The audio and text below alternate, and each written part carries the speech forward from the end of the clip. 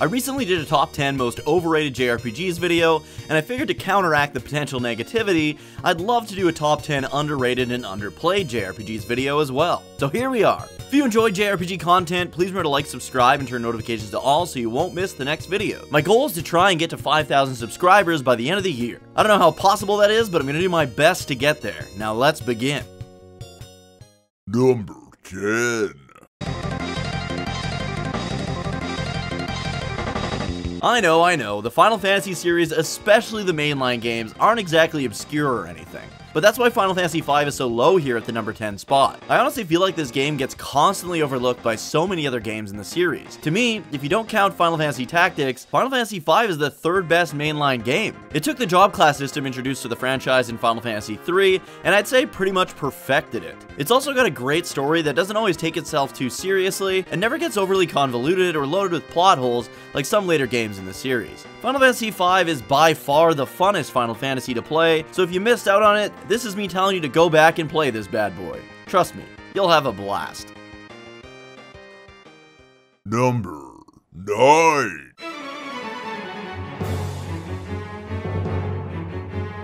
As you'll see even more later on in this video, Level 5 was cracking out instant classics back on the PS2. Rogue Galaxy was part Star Wars, part Pirates of the Caribbean, and part Final Fantasy. It had a fantastic story, great planets to explore, and a fantastic cast of characters. Now, I would agree that this game hasn't aged quite as well as some others on this list, mainly because some of the dungeons and towers are massive and get super repetitive. Gladius Towers. Does this game have its issues? Yeah, but for a while, this was actually my favorite game, and it's still a great game to come back to after all these years, which is why it's here at number 9. Number 8.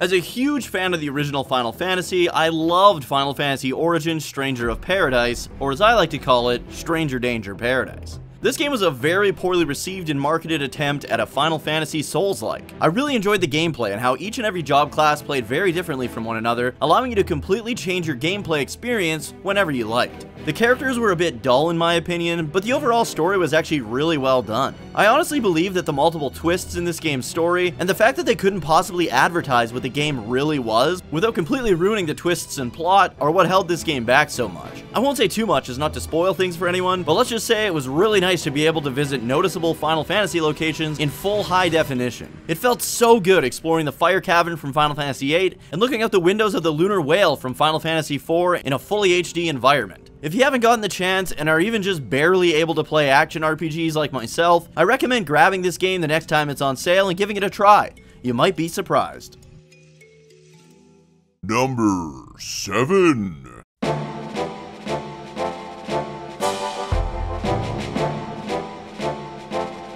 I'm not a big tactical RPG guy. In fact, with the exception of Final Fantasy Tactics, Tactics Ogre Reborn, and Tactics Ogre the Knight of Lotus, I'd say I pretty much hate tactical RPGs. Well, one other exception to this is Vandal Hearts on the original PlayStation. Vandal Hearts had a really well done story, and its races and classes had a bit of a rock, paper, scissors based strategy to them. Certain types were super effective against others, making plotting your way down the battlefield a bit more fun and exciting. You've got to better plan out your troops and your means of attack differently depending on what you're going up against. And the combat didn't seem to drag on forever like most tactical RPGs seem to.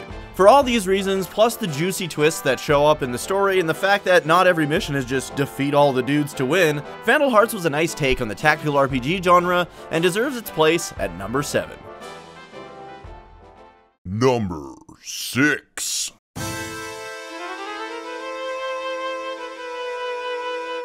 What did I say earlier about Level 5 cracking out the hits on PS2? Dark Cloud 2 is an absolute masterpiece and is very likely my pick as the best PlayStation 2 game of all time. Taking everything they've learned from the first Dark Cloud and enhancing it tenfold, Dark Cloud 2 has everything you could ever want from an action RPG. It's got tons of great areas to explore, fantastic minigames, and a super involved crafting system. I love the characters and story too. I feel like this game has everything I loved about Rogue Galaxy, but done in a slightly better way, making it age much better in the long run.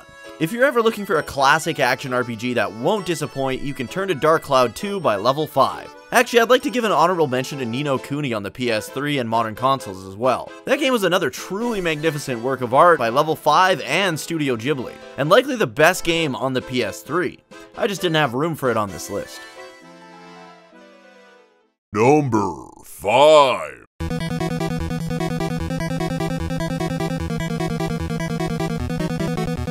NES JRPGs can be rough at times, and Sweet Home is no exception. So I went into this game a little bit afraid, which is honestly fitting because Sweet Home on the Famicom was the game that inspired and essentially created the survival horror genre. That's right, Capcom, the same company that brought you the Resident Evil franchise almost a decade later, created the genre back in the late 1980s with Sweet Home. In Sweet Home, you control a film crew investigating an old mansion owned by a famous artist who had mysteriously disappeared. Without spoiling too much, you instantly get trapped inside and have to both find your way out and get to the bottom of what's been going on in this creepy-ass mansion. In this straight-up turn-based JRPG, you've got to manage your party and items properly, as certain characters and items are needed to do certain things within the mansion. What's cool is that you can split up the party however you see fit and control all the different parties you create. Then, if shit's going down and you need backup, you're able to walk a nearby party to the battle in order to help out in the battle once they arrive. I could go on forever about this game and how I was completely blown away by how incredible it was, especially for a Famicom game. But yeah,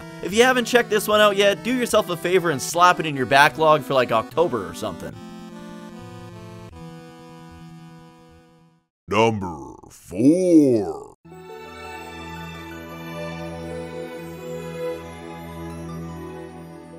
Dragon Quest X is such a great game, and it's a shame that it was never officially released outside of Japan. Thankfully, I've made a video guide on how to play this game in English for free on PC, so check that shit out if you're interested. Anyway, Dragon Quest X, despite being an MMO, is always a Dragon Quest game first and foremost. Think of it like a bigger, better version of Dragon Quest IX, where you can play with all your friends online, and if they aren't online, you can hire them as NPC party members to continue on your adventures. The next time they log in, they'll receive the golden EXP they would have received for being in your party as well. The story of the original Dragon Quest X is really well done, starting you off in different areas, depending on which race you choose to be near the beginning. After the first few towns' main stories, you can then complete the other stories in any order you'd like, making everyone's experience a little bit different. The bosses all have difficulty settings that you're given the choice between whenever you reach them, so that the game stays relatively balanced no matter what order you've chosen. If you enjoyed Dragon Quest IX, you really owe it to yourself to play this magnificent MMO. I'll have a link to my guide below, and feel free to reach out to me if you need any help. This game deserves to be experienced by more JRPG fans. By the way, did I mention it even has turn-based combat and monster taming? Yeah, it's here at number 4 for a reason.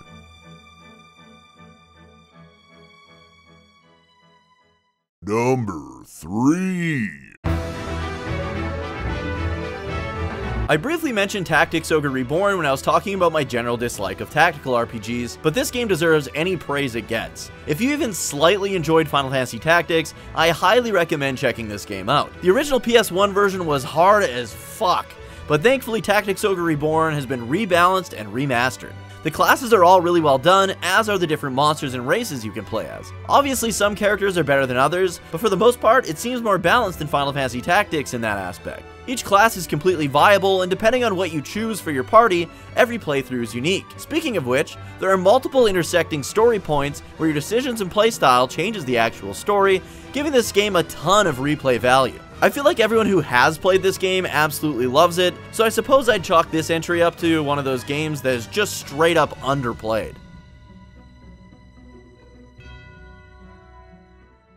Number 2. Dragon Quest VII is a game that so many people overlook because of its length and graphical style. The original PS1 version definitely had some pacing issues, especially at the beginning where you can go literal hours before having your first monster encounter. This is because of Dragon Quest VII's incredible story. You see, Dragon Quest VII is kind of like Chrono Trigger, but if the things you did in the past made a huge impact on the present. The characters start out on the only island in the entire world, known as Estard Island. And as you stumble back to the past and prevent countries and kingdoms from being wiped off the face of the map, each from from different well-written perils and stories, you'll then notice them appearing back in the present day with their own adventures to explore then as well. Dragon Quest VII is truly the high point of the Dragon Quest series' individual storytelling, and has some of the best, most heartwarming, and heart-wrenching stories ever told. If you're a fan of JRPGs or the Dragon Quest series and haven't given this game a go, make time for it and enjoy the ride. I will say that the PS1 original has quite a bit more content overall, and for myself anyway, usually clocks in at around 145 hours. Whereas the 3DS remake is much more streamlined, but missing content and took me about 73 hours to beat. Either way, you're in for one heck of an adventure in probably the most overlooked Dragon Quest game. Number 1.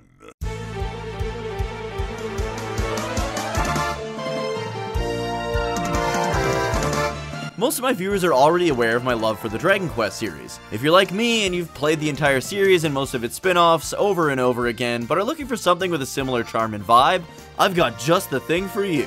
Lunar 1 and 2 are absolute incredible games. I played them for the first time a few years ago and can't recommend them enough. They're captivating stories that take place one after the other, their memorable and lovable cast of characters, and the great battle system and 90s anime cutscenes just seal the deal. I can't say too much about the story without dropping some big ol' spoiler bombs, but prepare for 2 amazing journeys across this fantastic world. Now, there are a few different versions of these games, but I would recommend playing the PS1 remakes. The original Sega CD versions are great in their own right, but Lunar Silver Story Complete and Lunar 2 Eternal Blue Complete are the definitive way to play them in my honest opinion. The PS1 remakes are definitely more difficult than the originals, but it's worth it for all the quality of life improvements, updates to the story that better flesh things out, and just the overall look of the games. Please add these to your list of games to play and prioritize the shit out of them. You won't be disappointed. Just be sure to avoid the third game in the series, Lunar Dragon Song on the DS, at all costs. That game is probably the worst JRPG ever made, and is a massive corn-ridden shit stain on this otherwise amazing series. So there you have it, my top 10 most underrated and underplayed JRPGs of all time. If you enjoyed this video, please remember to like, subscribe, and turn notifications to all to help the channel grow to 5,000 subscribers by the end of the year. Let me know some of your top underrated and underplayed JRPGs in the comments, and be sure to check out my top 10 most overrated JRPGs video as well. Thanks so much for watching, have a fantastic day, and I'll see you in the next one.